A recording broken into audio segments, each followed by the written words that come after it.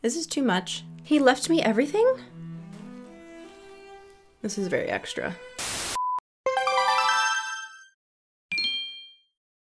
Disclaimer, this video is parody and for comedic purpose. It should not be taken seriously. Thank you.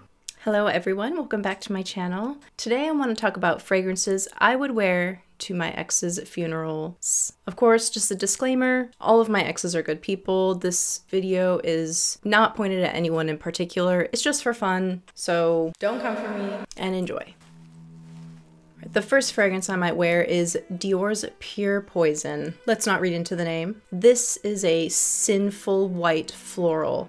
So heady, so pure, yet a bit cold. There's no real warmth in this one, which is a bit reminiscent of your relationship with him. It's a pure white floral scent that resemble the mountains of flowers surrounding his casket. Though you didn't bring anything, your presence was enough and probably more than he deserved, and he would probably agree. Next is Karma by Lush. Again, not reading into the name. This smells like something that would be burned in honor of the dearly departed. It's spicy yet citrusy. It gives me hippie, but also church. It's got a loud patchouli, but a one with nature, accepting the inevitability of death and coming to peace with that. Next is Kayali's Elixir 11, a very strong rose and patchouli blend. This one's a bit sweeter with that apple at the top. It's a very strong, badass presence, a force to be reckoned with. It's giving it didn't work out with him because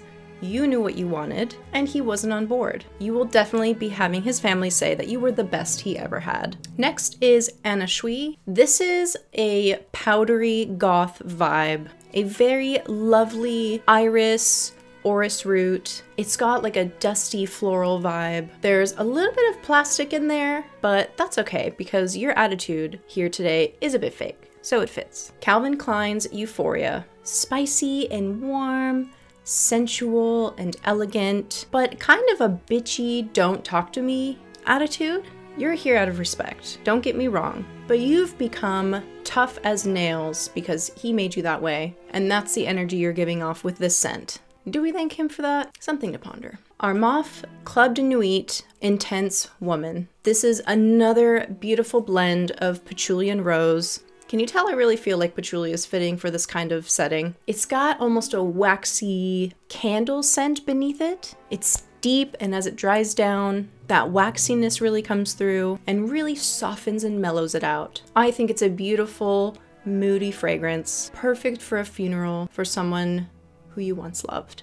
Coco Noir by Chanel. This is spicy, powdery, there's a woodiness in the base that grounds it, brings you back to reality. There is a brightness that gives you hope, maybe signaling a new beginning. Perhaps you believe in reincarnation, or you just see this as you can finally move on. The clove is very noticeable in this one. Also, you really gotta love clove. Erin's Ambrette de Noir. Sweet and soft. It's a incense and tonka bean duo that I think perfectly suits this solemn day. It's not too sweet, but it's not too dark. The orange blossom keeps it a bit lighthearted. There's also a clean vibe I get from it. The ambroxan gives it kind of a skin-like touch. So if you're worried about coming across too loud and offending people with your fragrance, then this might be a good one. And last one I have for now is Black Lotus by Floral Street. This is another deep but smoky, moody rose and leather. Definitely not for the faint of heart. I think it really exudes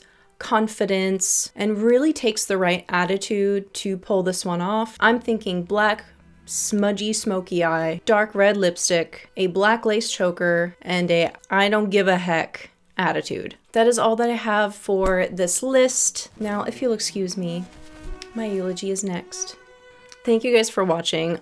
On a serious note, as far as wearing fragrances to funerals, listen, it's really up to you, but I do caution you with wearing a scent that you really like to an event such as a funeral or memorial. You don't want to be wearing your favorite scent, link it with a really sad memory for you, and then be unable to wear it ever again. There are instances where maybe wearing a scent helps you connect with the person who's passed, and that's definitely something that I've seen. I think for me, it would be really hard to wear a scent to a funeral and then be able to wear it again after that and just not think of that memory. That's just me personally.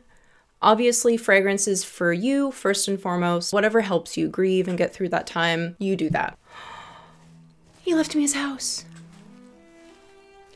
What do you mean he always loved me and he left everything in my name? Oh, this is stupid.